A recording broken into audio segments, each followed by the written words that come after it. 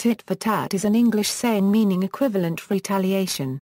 It is also a highly effective strategy in game theory for the iterated prisoner's dilemma. The strategy was first introduced by Anatol Rapoport in Robert Axelrod's two tournaments, held around 1980. Notably, it was both the simplest strategy and the most successful in direct competition. An agent using this strategy will first cooperate, then subsequently replicate an opponent's previous action. If the opponent previously was cooperative, the agent is cooperative. If not, the agent is not. This is similar to superrationality and reciprocal altruism in biology. Implications: the success of the tit-for-tat strategy, which is largely cooperative despite that its name emphasizes an adversarial nature, took many by surprise. Arrayed against strategies produced by various teams, it won in two competitions. After the first competition, new strategies formulated specifically to combat tit-for-tat failed due to their negative interactions with each other. A successful strategy other than tit-for-tat would have had to be formulated with both tit-for-tat and itself in mind. This result may give insight into how groups of animals have come to live in largely cooperative societies, rather than the individualistic red-in-tooth-and-claw way that might be expected from individuals engaged in a Hobbesian state of nature. This, and particularly its application to human society and politics, is the subject of Robert Axelrod's book The Evolution of Cooperation. Moreover, the tit-for-tat strategy has been of beneficial use to social psychologists and sociologists in studying effective techniques to reduce conflict.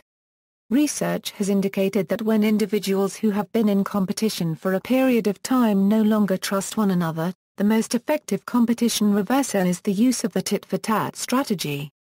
Individuals commonly engage in behavioral assimilation, a process in which they tend to match their own behaviors to those displayed by cooperating or competing group members.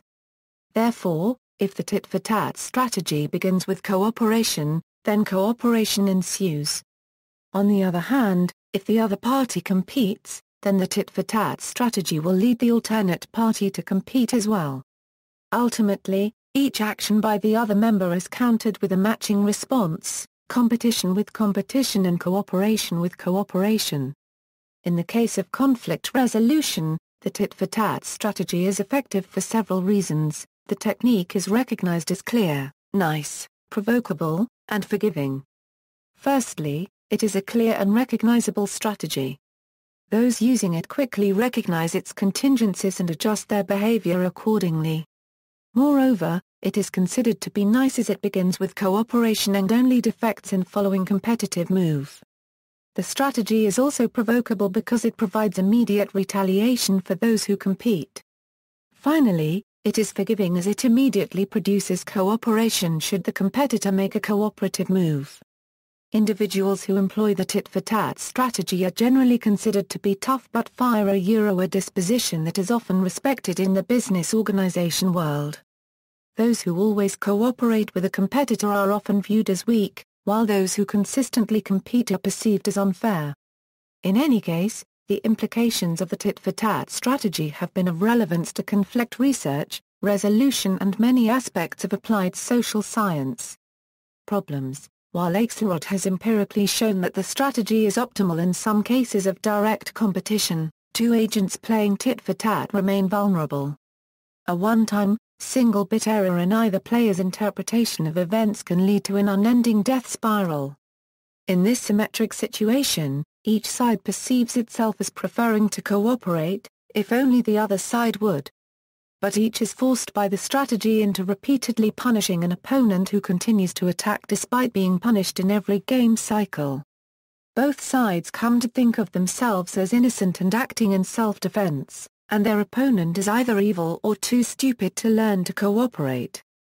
This situation frequently arises in real-world conflicts, ranging from schoolyard fights to civil and regional wars.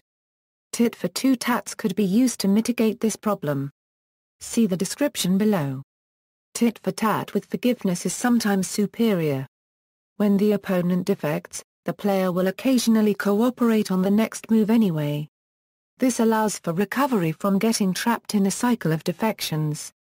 The exact probability that a player will respond with cooperation depends on the lineup of opponents. The reason for these issues is that tit-for-tat is not a subgame perfect equilibrium, except under knife-edge conditions on the discount rate. If one agent defects and the opponent cooperates, then both agents will end up alternating cooperate and defect, yielding a lower payoff than if both agents were to continually cooperate. While this subgame is not directly reachable by two agents playing tit-for-tat strategies, a strategy must be a Nash equilibrium in all subgames to be subgame perfect. Further, this subgame may be reached if any noise is allowed in the agent signaling. A subgame perfect variant of tit-for-tat known as contrite tit-for-tat may be created by employing a basic reputation mechanism. Furthermore, the tit-for-tat strategy is not proved optimal in situations short of total competition. For example, when the parties are friends, it may be best for the friendship when a player cooperates at every step despite occasional deviations by the other player. Most situations in the real world are less competitive than the total competition in which the tit-for-tat strategy won its competition. Tit-for-two-tats is similar to tit-for-tat in that it is nice, retaliating, forgiving and non-envious, the only difference between the two being how forgiving the strategy is. In a tit-for-tat strategy, once an opponent defects, the tit-for-tat player immediately responds by defecting on the next move. This has the unfortunate consequence of causing two retaliatory strategies to continuously defect against one another, resulting in a poor outcome for both players. A tit-for-two-tats player will let the first defection go unchallenged as a means to avoid the death spiral of the previous example. If the opponent defects twice in a row, the tit-for-two-tats player will respond by defecting. This strategy was put forward by Robert Axelrod during his second round of computer simulations at RAND.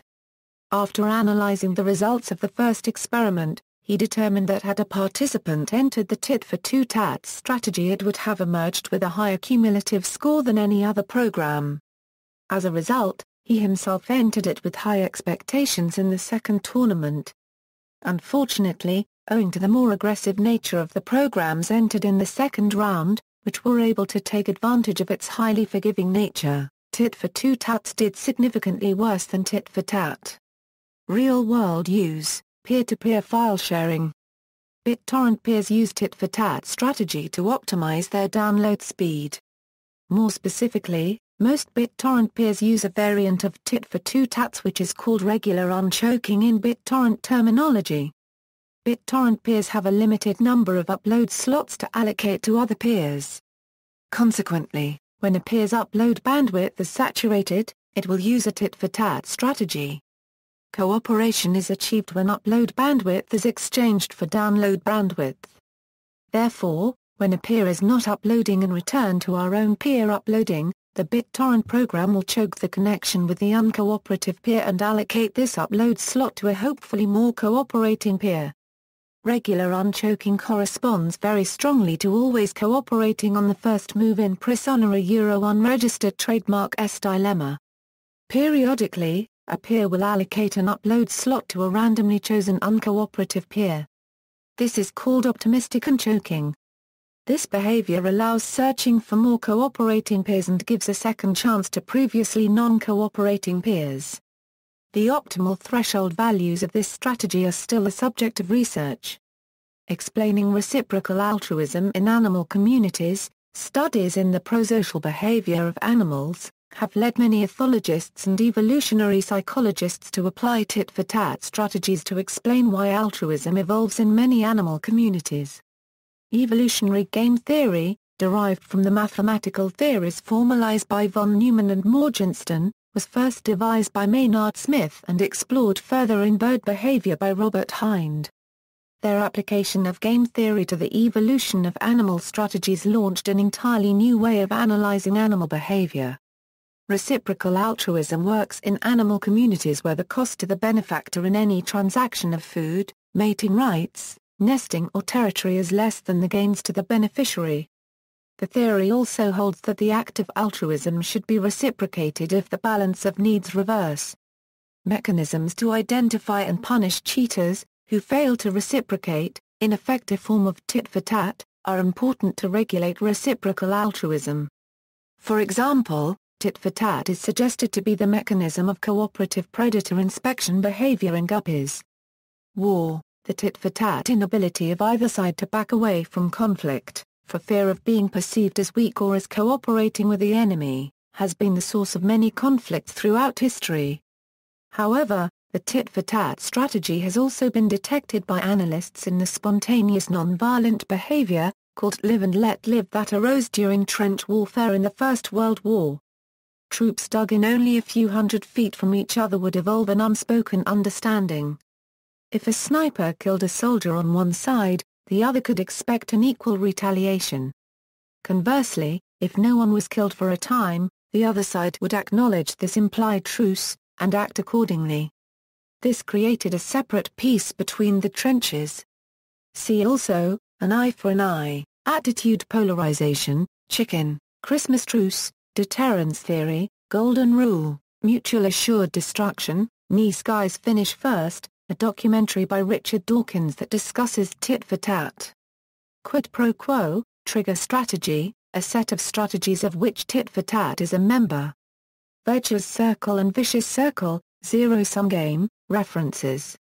External links, Wired magazine story about tit-for-tat being defeated by a group of collaborating programs, explanation of tit-for-tat on Australian Broadcasting Corporation.